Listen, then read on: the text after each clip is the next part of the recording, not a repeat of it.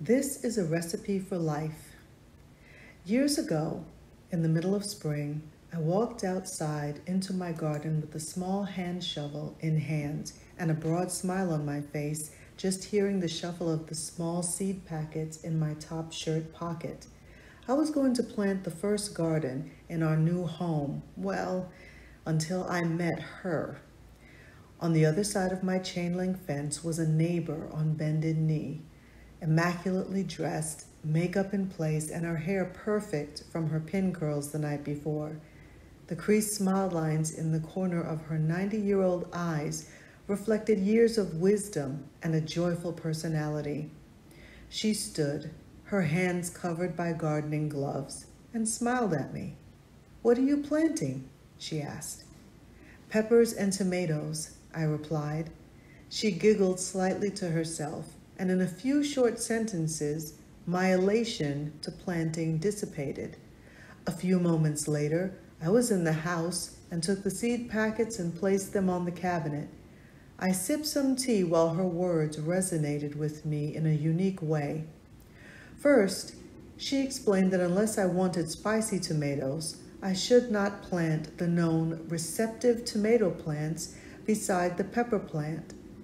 Second, she explained to me that I had missed the peak of the planting season for our region and that I could plant them now, but the blooms would never reach their full potential. The fruit would be stunted because the weather will change before it can grow to its fullness. I recalled gazing over her full-grown beefsteak tomatoes pulling down the vines they grew on and the shuffle of the seeds in my shirt pocket. I wanted to do the right thing, but at the wrong time. Have you ever attempted to start a business, change jobs, buy a car or house, and no matter what you did, it just didn't seem to work?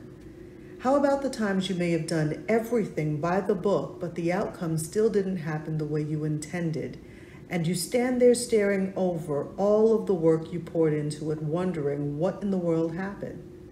Well, perhaps you're out of planting season. What is planting season?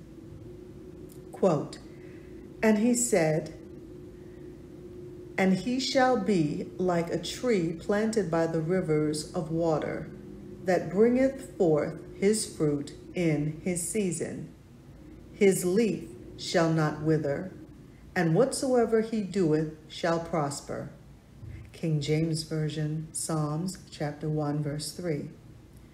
There are 5 parts to the answer to this question that I will answer that's probably spinning around in your head. For the sake of the length of this blog, I will address the first one, peppers and tomatoes. Part 1, be planted. It isn't enough to just believe in something. Faith without works is dead. For as the body without the spirit is dead, so faith without works is dead also. King James Version, James chapter 2, verse 26. It is necessary to put actions behind what you believe in. Now, you may be thinking, I did. I applied for that new job. That is exercising faith in getting the new job. But what have you applied to your relationship with God lately? With financial concerns, children at home, work responsibilities, and everything else that encompasses our life, it is easy to fly around an entire day and not spend time reading our Bible or even praying before we start our day. Negative thoughts often swell in our minds before we can even get out of bed. We need to be planted in God firmly. When I selected my plot for the garden, I selected a plot of land that had lots of sun and good access to water. Be selective as to where you draw your spiritual food from. I wanted my plants to get direct sunlight with no obstructions.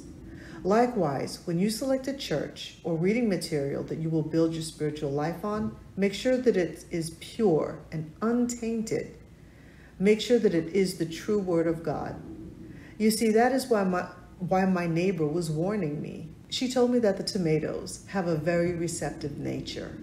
They will be absorbing the flavor of the plants that are planted beside them. As they grow, they draw that flavor. Thus, a tomato plant that grows beside a hot pepper plant, as mine was destined to be, would have become tomatoes with a spicy flavor.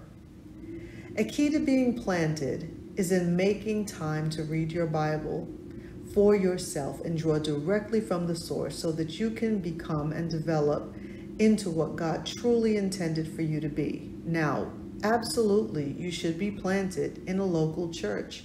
But having read your Bible before, at least you're able to know whether or not what you're hearing is true and untainted.